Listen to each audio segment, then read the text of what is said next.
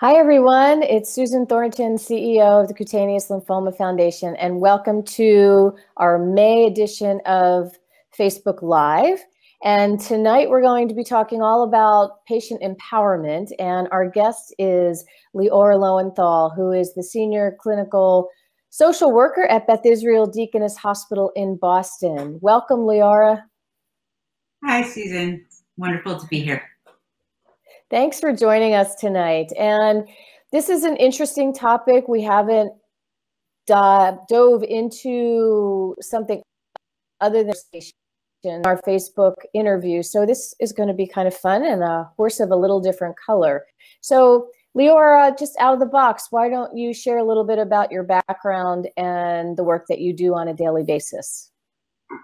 Okay, I'd be happy to. So as you know, I'm an oncology social worker by profession, and that can mean many different things. In my case, it means I am a licensed clinical social worker who has training and special interest and expertise in oncology. And I've worked for the last 22 years or so in the oncology world, with a special focus on the experience of people diagnosed with cancer and their friends, their loved ones, and also the communities like Cutaneous Lymphoma Foundation, which help take care of that larger group. What I do on a day-to-day is I currently work based in an outpatient cancer center, and my role involves working with the medical team, so the medical oncologist, radiation oncologist, surgeons, nursing, physical therapy, nutrition. There's such a large gamut of different and important providers. We work together to take care of patients who come to the cancer center for treatment, and their families, of course. That involves a lot of counseling, both individual, family, and group, and also a lot of work to help people get connected to resources in the community. I think, as you know, I know, as you know, based on the Foundation's experience, how hard it is to cope with some of the practical challenges that come up with any diagnosis, any cancer diagnosis, certainly. That's a nutshell. Which I know is only scratching the surface.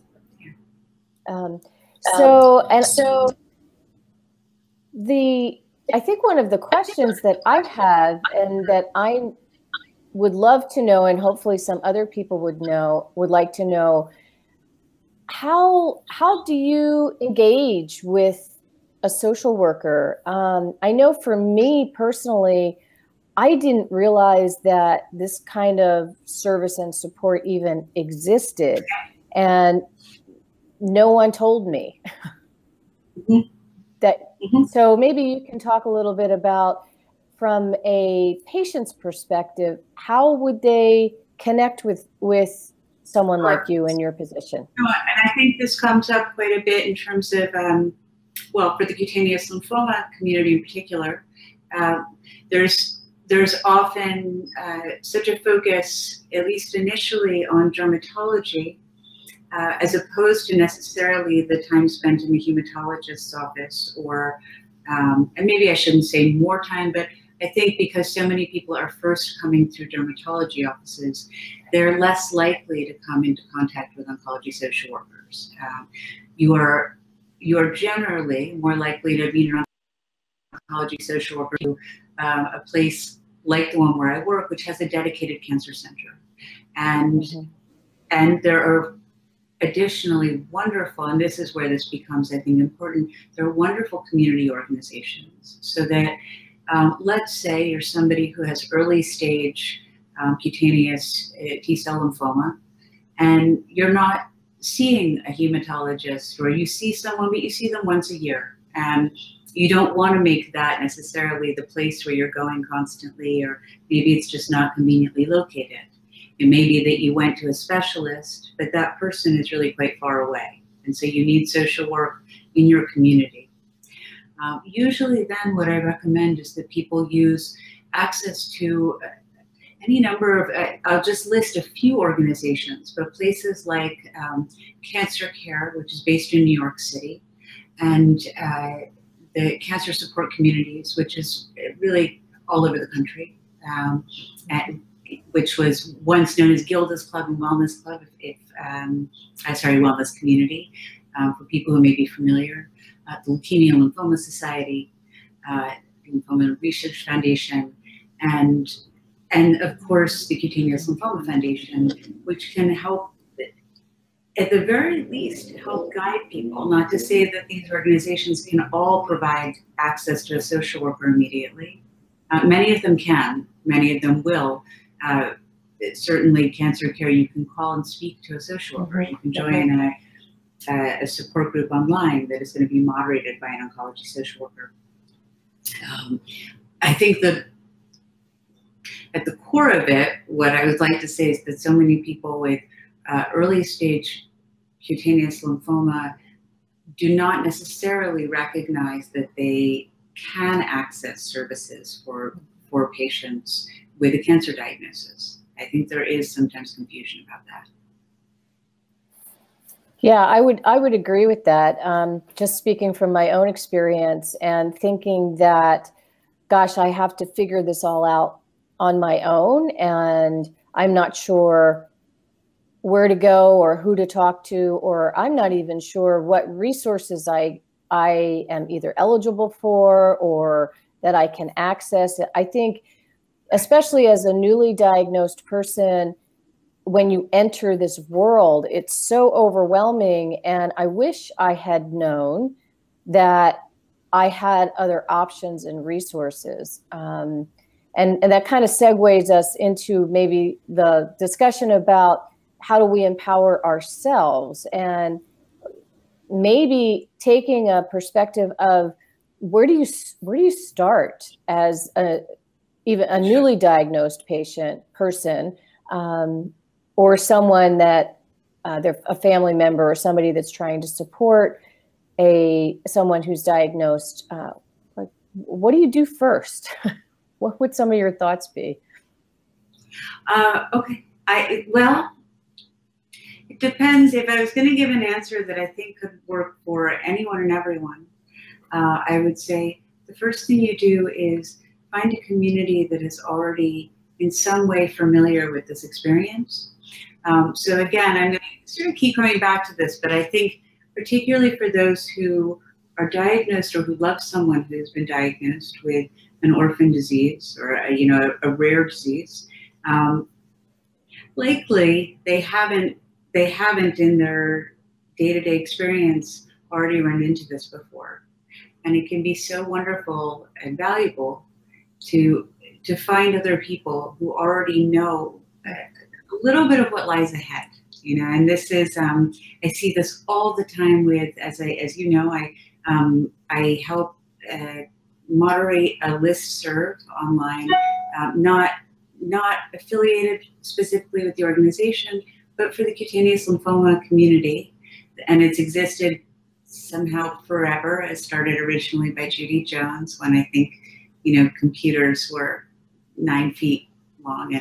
And it's this sort of amazing community of people who, many of whom come on when they're first diagnosed and are saying, can anybody else tell me, what the heck is going on?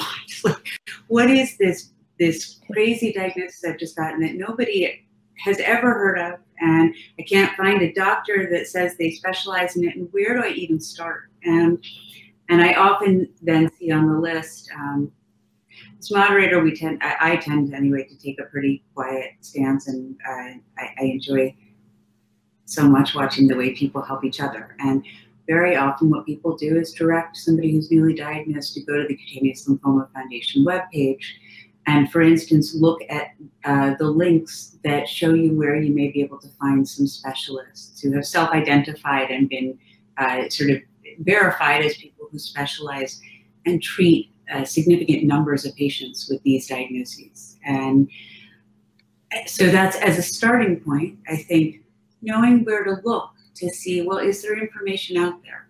And the second is maybe a broader question, which is it doesn't matter what, I think what the diagnosis is or what the exact situation is, it's always hard to know how to be helpful. It's always, and there's certainly no one answer. And that is where I tend to think that social work can be quite helpful. If someone is having trouble at sorting out, particularly, for most people, even if we're grateful to have help offered to us, we really don't want to be in a position where we need help. And we may have a very clear sense of what we want to support, and we perhaps have never had to identify that before. And I often work with people and their families or friends just to figure out, well, how do you have those conversations even about what is going to be helpful? Does the person want you to go and start researching things online for them? Would they rather that you not talk about it? There is no one answer, of course, but getting communication going helps. And I'll stop talking for a minute. No, I was just thinking in my mind, that's a very, very good point. And again, I speak from my own experience as a patient and someone who felt like I didn't want to need it. I didn't want to need anyone's help. Yet there were plenty of times when I wish I had help, but I really didn't know how to ask for it. I didn't know how to articulate that. And in my mind, it was either a sign of weakness, like I couldn't handle it myself, or I was afraid I might burden my family and worry them too much if I asked for help. So, and I don't know if other people have that same kind of feeling, but maybe you can provide some thoughts on communicating in a way that I think sometimes communicating is really hard. I think it's one of the hardest things I've had to learn how to do.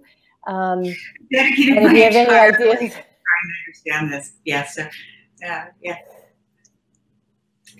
What I would say is a couple of things, which is, this is hard, and that often the simplest thing to do is one of the things I always tell people is to just recognize in advance that you will probably have friends and family who, and this is almost always true, who want very much, most desperately to be able to help in some way, who feel powerless, who feel that there is nothing that they can do to take away this stress or this experience that's happening, and that it can be an extraordinary gift to give someone a simple way to be helpful.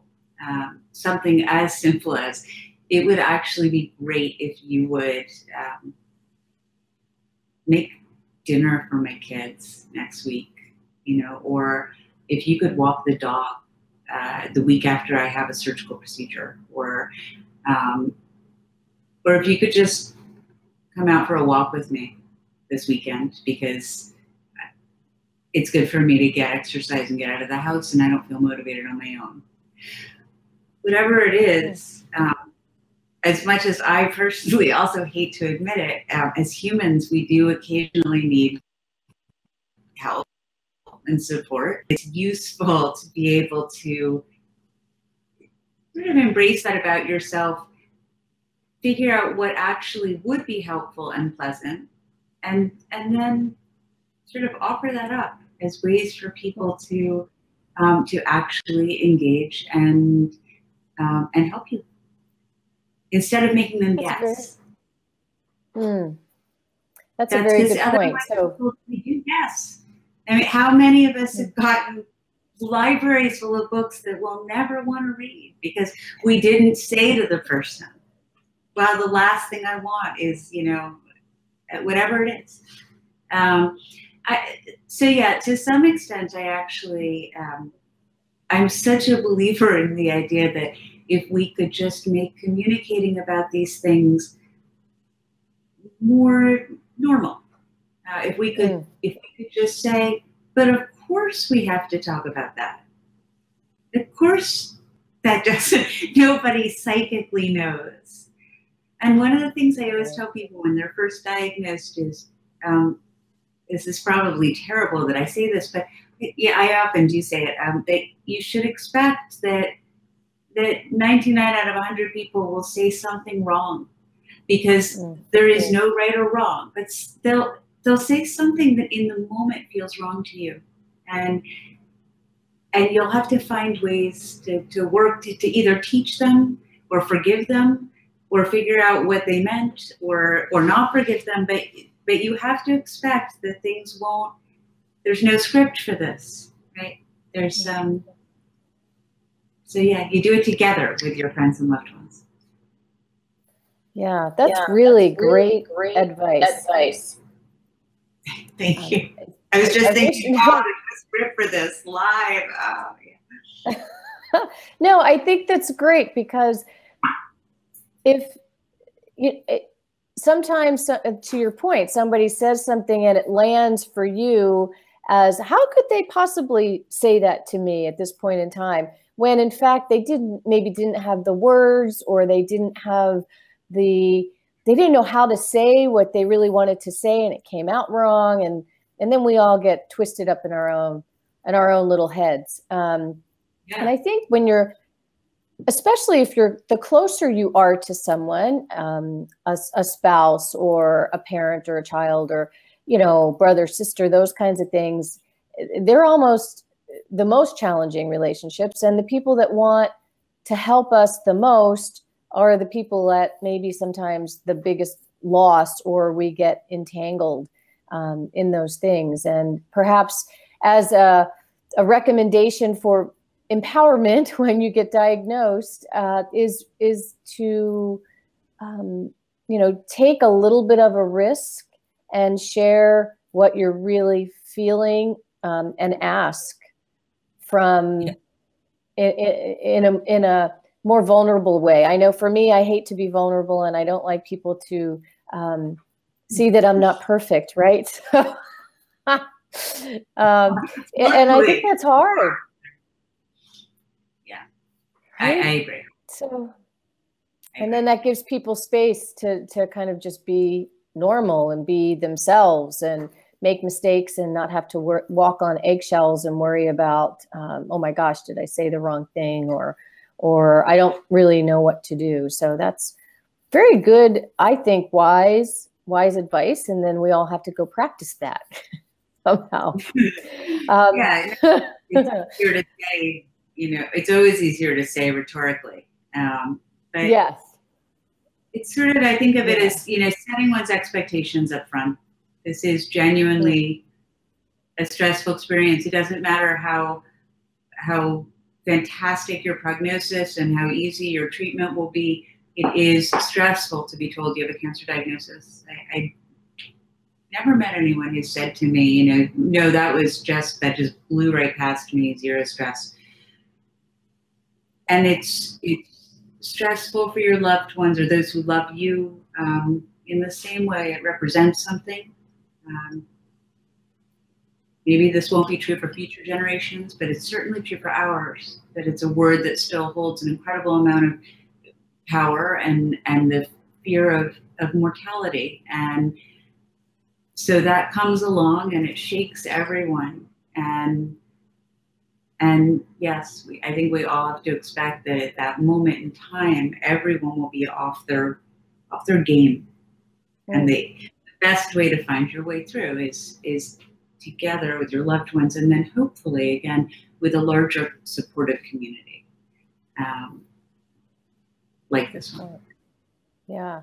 So we have a question from our wonderful, amazing audience. So I'm going to ask it and we'll take it from there. Hi, I have MF stage 1B on targettin and lighting or probably UVB 3 times a week. It's frustrating, but I've got to remind myself that I have, and I'm missing a, sorry, Mike, I can't see the whole quote to remind here. myself that I have cancer. Is that normal or a form of denial? A normal, that it's normal. That it's normal to feel that way, and it's not a form of denial. I That's think a good question. Yes, yes, I think that. Yeah, and that you're, are you grappling kind of with this question. I think it's the most. I mean, literally, it's like, okay, I have to go do this really annoying thing 3 times a week, and I have to use this medication that is kind of a drag. Is it legitimately annoying or irritating or frustrating? 100%. And it doesn't matter that it may not be. Maybe you say to yourself, and I hear this a lot from people, you don't have a right to complain because this is annoying, but it's not chemotherapy. Or this is annoying, but I'm going to survive. And I think you absolutely have a right to complain. First of all, you always have a right to complain because you didn't ask for this. It wasn't your life before this diagnosis was probably just a little simpler. It didn't involve these 3 times a week treatments and this medication. And so what I want to say is it is so helpful and important to stop and make that moment of reminder, saying to yourself, there's a really good reason I'm doing this. This is not just something that I'm doing for the sake of being annoyed or frustrated or irritated. But you don't have to pretend that it's not denial if you're saying like, this is legit not great or not what I want to be doing at my lunch hour. Susan, any thoughts on that? Because I feel like that you could even speak to this as well. Yeah, I'm going to actually mention, we just have another little quote up here that says, love this, I have MF, and I'm also a health coach, and reaching out is so important. And I think through my journey, for sure, have had all those kinds of feelings like, okay, well, this isn't so bad. How bad is it? I'm going into this light box 3 times a week, and I come out and I have a great tan and I look great, and I can pretend, that I don't have this diagnosis, which is a really good way of presenting a good front to the world. And sometimes, but then on the inside of my head, I'm saying to myself, well, shoot, this is a pain in the neck. I've got to figure out my schedule and fit this in 3 times a week. Or, you're on a medication, and I've been on interferon and I was on targettin, that didn't work for me. But, you have other impacts to the way that you're living your life. And you think, well, okay, do I just suck it up and keep going? But this kind of stinks, right? Yeah. And it's hard. I think maybe we can talk about some coping mechanisms, because I also think everybody is a little bit different in how they manage that kind of an impact. For me, it turned out to be exercise and getting outside, and that was my coping mechanism that helped me to feel more normal, even though maybe some people would think that's not so normal. But that helped me a lot. So maybe there's some things that you can share in your experience of speaking with other kinds of people, like coping. What kinds of things can people think about to cope? Long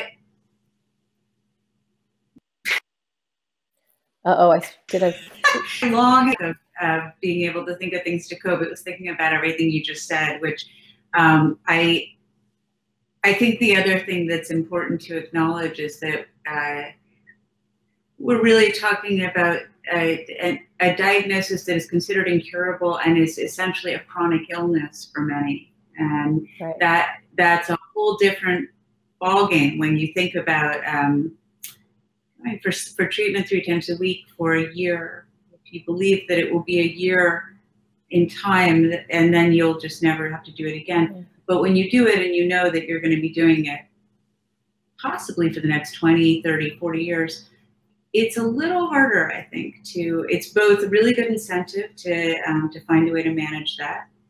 One of my personal favorites, by the way, for the UV light box is to imagine that you are in solitary confinement and doing like cool Tai Chi, keeping yourself in really good shape moves, or listening to educational podcasts. I'm really not saying these things as jokes. I felt like you have to find a way to make that time feel productive or useful or calming or, but boy, otherwise it's really frustrating. And to your larger question about how to cope, I think, look, I love that exercise works for you. You know that even though exercise does work for me, I sort of resent that. Like I always feel annoyed that actually I do feel better when I exercise because it proves everyone's point, and I actually am terrible about it, and I never want to go to the gym. So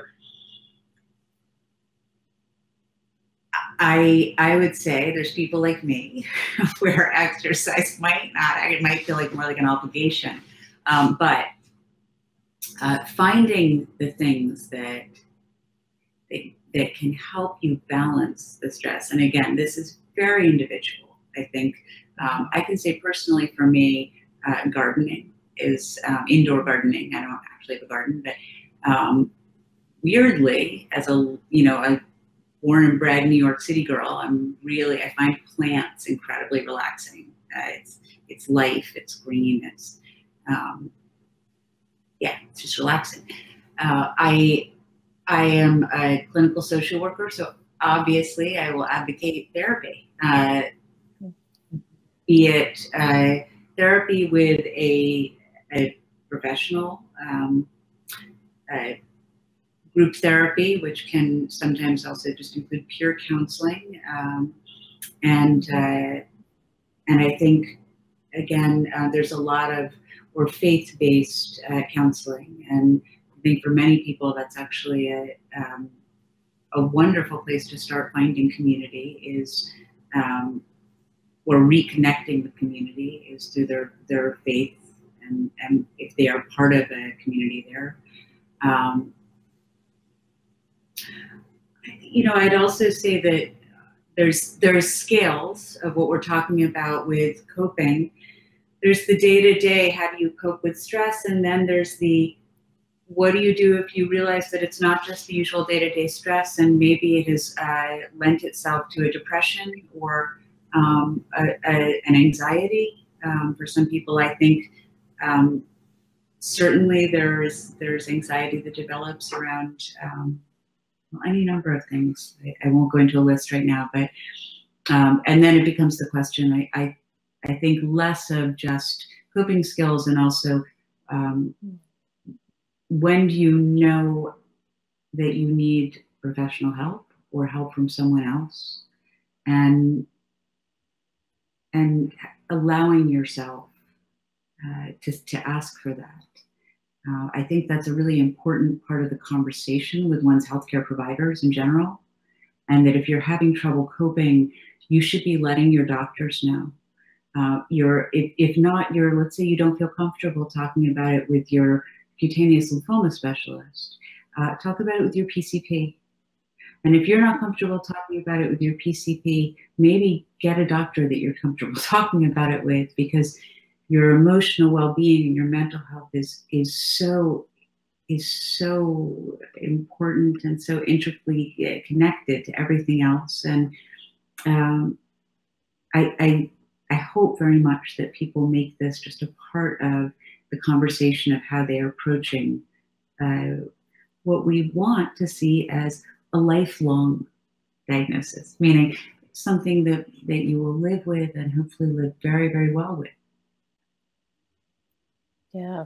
And I think that's a great point, Leora, with regards to it's a very individual, and given that this disease is a long-term thing.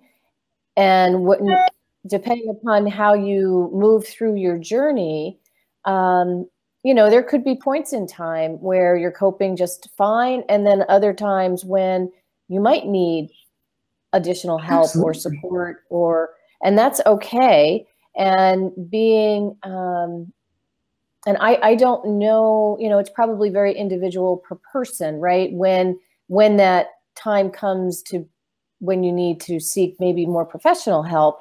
But being able to talk to your, yeah. Go ahead. I think that you're right. It's very individual. There's no one answer. But what you're really looking at is when someone says, these feelings I have are affecting my functioning.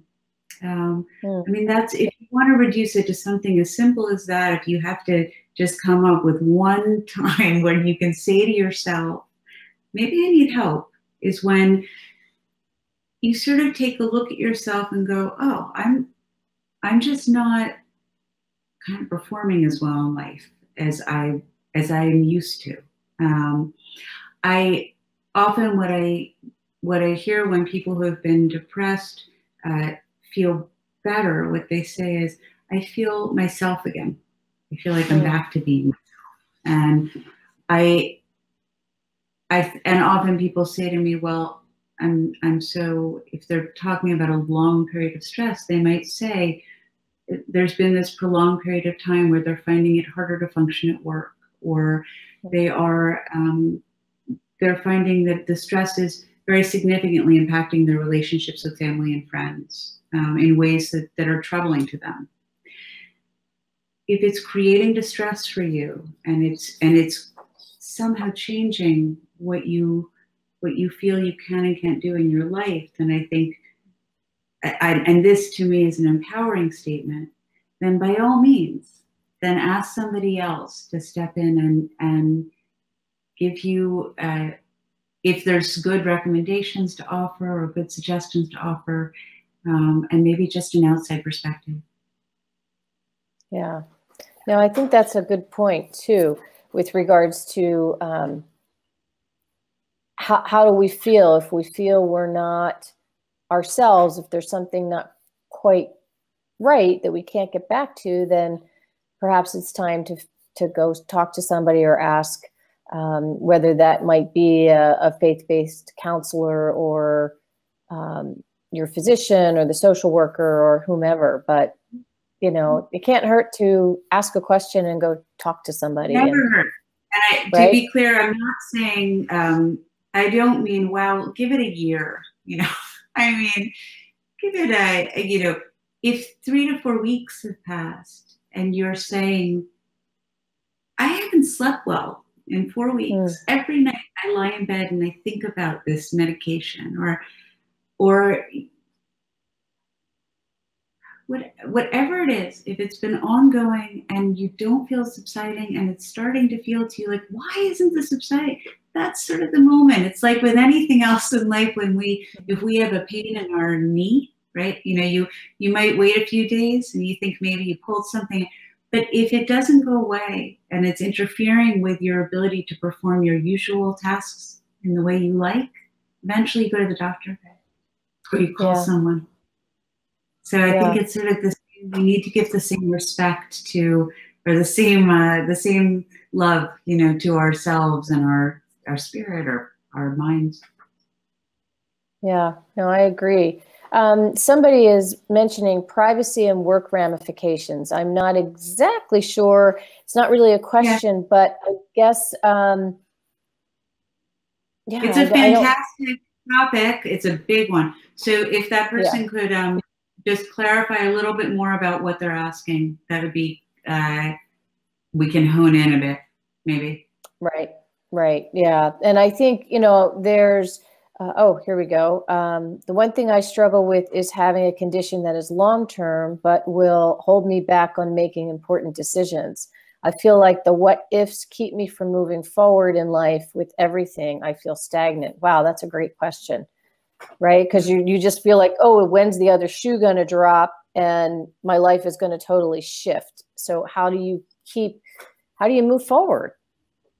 even though, in spite of? I'm going to try to answer this again in a very, my apologies, like a very generic sense, because I don't know the specifics of the person's situation. But what I try in general is to try to distinguish between the things that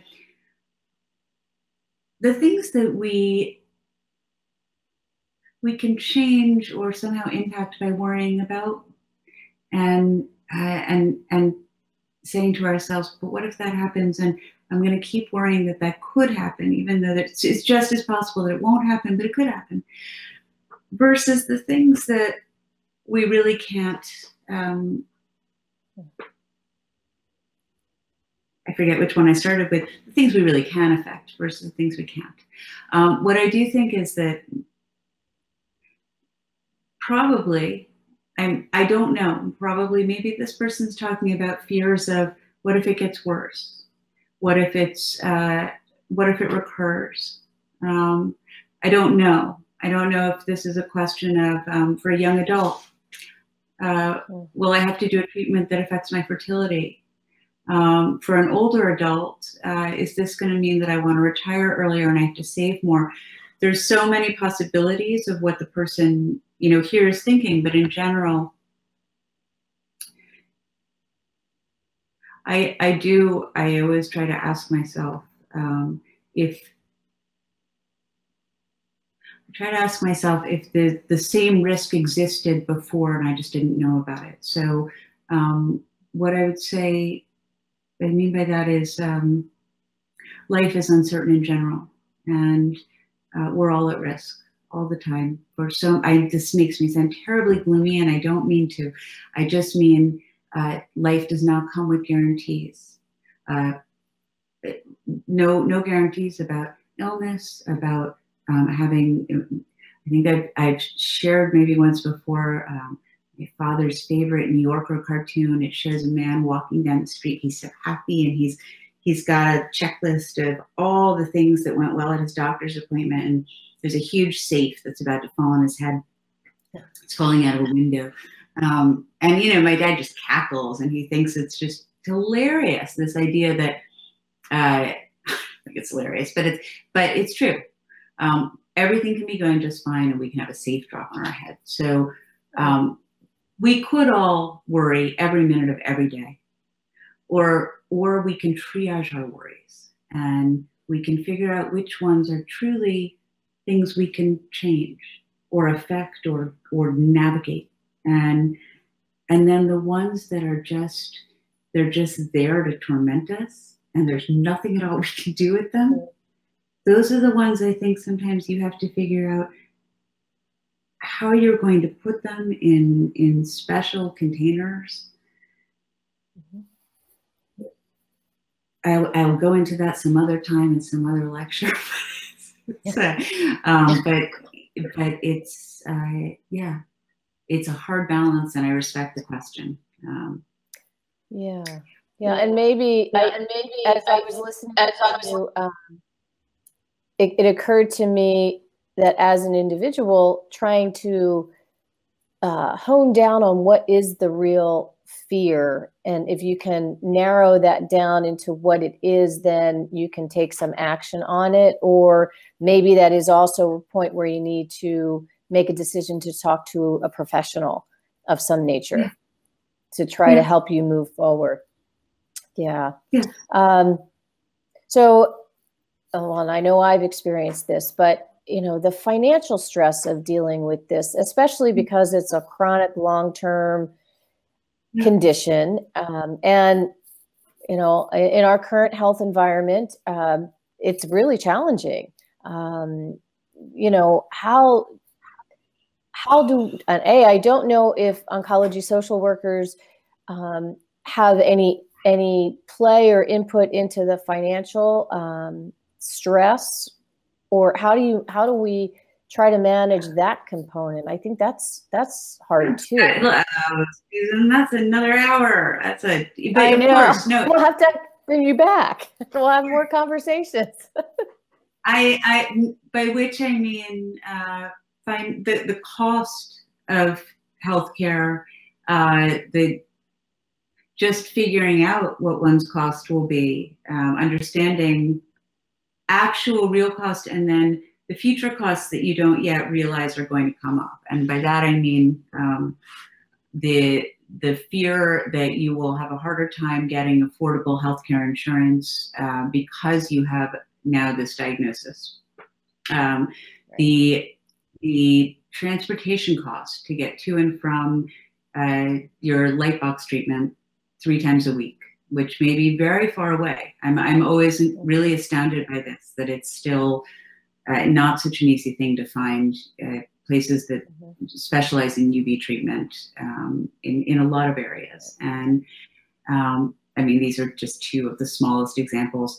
Medications that are prohibitively expensive, even with the greatest of coverage. And navigating some of these programs really requires help. That is the beauty of it, is there are programs like this and people who can help you, but you do, if you're running into financial trouble, I would always say, even something as simple, but as straightforward as call the American Cancer Society, call whatever it is, because there's no one answer to this. People run into financial trouble for lots of different reasons, and it could be your health insurance, but maybe you have great health insurance, and the real problem is now that you really can't afford the childcare while you go to your appointments. Or you found grant funding that's available for people who are at a certain stage or doing a certain treatment, but you're not doing that. And when you're an orphan disease, you have to look in the broader categories. That's what I would say. You have to look in the categories of blood cancers and lymphomas, and look at what is available and out there in the world at large for people with a cancer diagnosis, because that's where you'll find the most people who are positioned to help you figure it out. Yeah. I'm not going to get started on social security, disability, or disability. I mean, only because that's the part where I'm like, that's the biggest and sometimes the most important, but it's just huge. There's an incredible organization, by the way, called Triage Cancer. I think it's www.triage.org. Well, they have an extraordinary amount of information on their website, and for anybody who's also the person who mentioned privacy concerns and work, that's a wonderful resource to know about. Yeah, and actually they will be speaking again at our 2-day patient conference in Washington, D.C. in June. So they will be one of our, we love them, and they have great. They're brilliant. Yeah, they are amazing. And I think, we do try to find all the other resources so we can help people navigate to the best place where they're going to be able to get help. Let's see. Yeah. Wish I had more info on my particular diagnosis, cutaneous marginal zone B-cell lymphoma. All the literature seems to be about MF. Yes, sadly, the cutaneous B-cell lymphomas are even rarer of the rare cutaneous lymphomas. We try to keep as much information as we can. The good news in general is that they are very treatable and manageable most of the time. We have some information on the website on cutaneous B-cell lymphomas.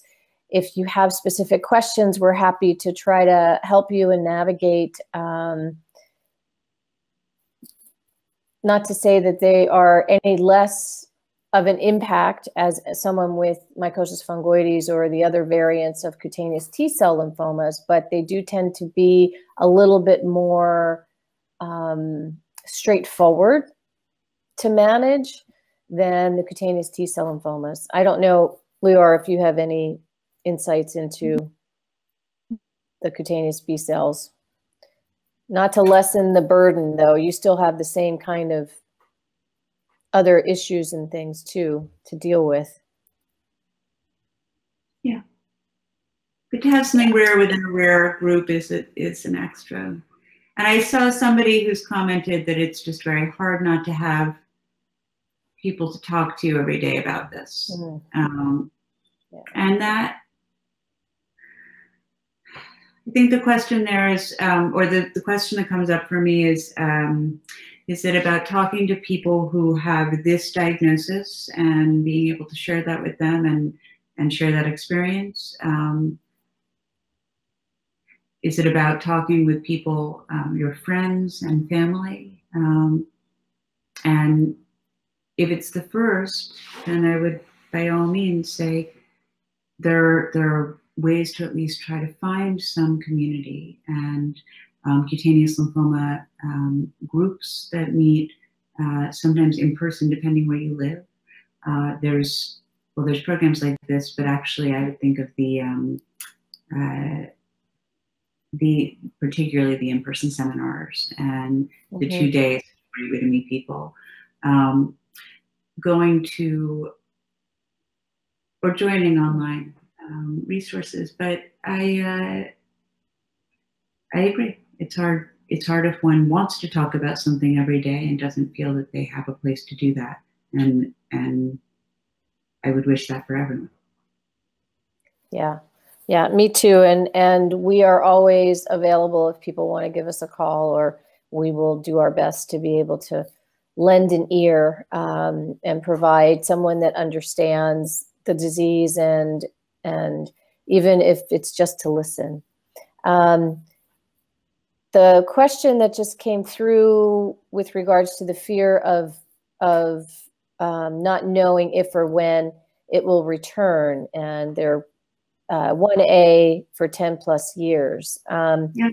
You know, that's usually a good sign that it's a very stable disease and it'll just stay the same, but that's not to say that things won't change at some juncture. Any thoughts on how, I guess that's, you know, how do you manage that, the things that go through your head over the course of time, you know, waiting for that other shoe? I have a very particular approach, which does not work for everyone, by the way. My way of dealing with stuff like that is to just really just say it straight out. Identify what the fear is, as you said before a little bit, and then try to walk through what exactly is the worst case scenario.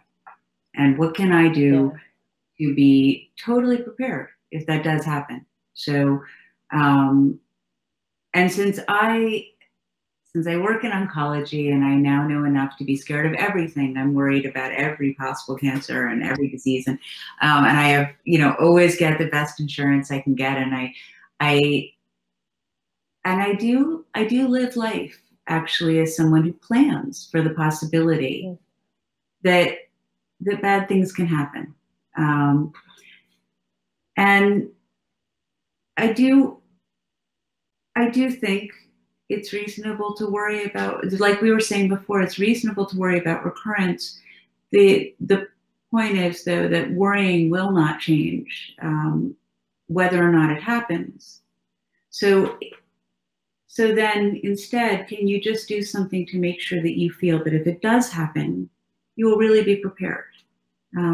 This is also something I say to other people and I say to myself about self-care, which is,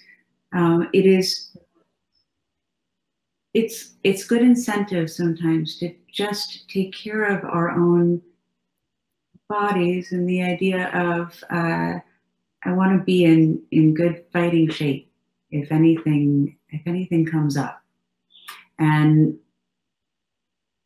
in general, I think with all of these things, it's about how can we take that energy that goes into the worrying and the stress, and just direct it into self-care. And it's an idealized way of just saying it, but it's what I'd like to see us all be able to do. Yeah, no, and I think that's a really good point. And let's see, we have a statement here. I had to find a specialty pharmacy for Valcor, and they quoted me $1,875 a tube, and they couldn't afford it. So the pharmacist said, no problem, and answered 5 questions. So now it's $10 for a small tube. And, Yeah, so that's, I think, the challenge of our healthcare system. My recommendation is never take the first answer that you get, and just keep asking. There's a lot of options out there that sometimes you just have to keep asking. And if you run into challenges, again, give us a call, because there are programs and sometimes people aren't aware of them. Pharmacies aren't aware of them. Sadly, our system's just so darn complicated. It's hard to figure it all out. And the more I learn, the more confused I get. So we try our best to keep our fingers kind of in the mix and know what's going on, so we can help guide and direct folks. And I don't know, Leora, if you have any other recommendations, being in a cancer center. Look, if it's different, if you're at a cancer center, there's almost always a social worker or a community resource specialist or a financial aid specialist you can talk to, hopefully all three.